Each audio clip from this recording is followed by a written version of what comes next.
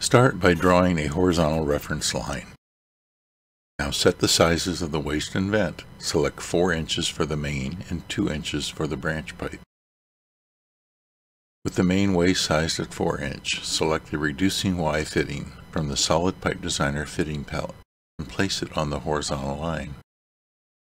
Change the main size to 2 inch and add an 1/8 bend fitting to the branch of the reducing Y. Drag the cursor as required to orient the fitting parallel to the horizontal line. Draw a line from the end of the elbow perpendicular to the horizontal main. Draw a circle from the intersection of the lines and select the end of the fitting to set the radius of the circle.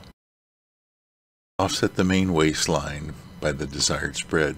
In this example, we'll use 5.5 inches. A typical spread where upright Y fittings are used on 2-inch risers. Draw a line from the center of the circle to the intersection of the circle and the horizontal line. The measured angle is the number of degrees the fittings will need to be rotated to achieve the desired spread. Note that the distance from the end of the elbow to the intersection point must be greater than the branch diameter.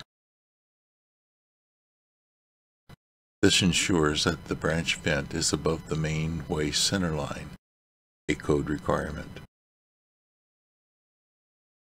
After rotating the fittings, erase everything except for the fittings.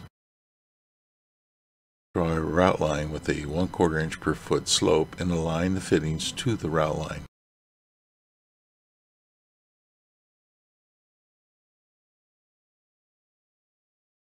Start a sloped route line at the elbow for the vent line. Terminate with a 24-inch vertical riser. Add a 24-inch vertical to the upper end of the main waist route line. Combine these two route lines together. Now we are ready to complete the assembly by populating the route lines.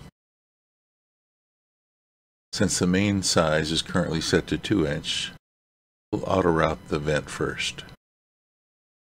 Change the main size to 4 inch and auto-route the main waist.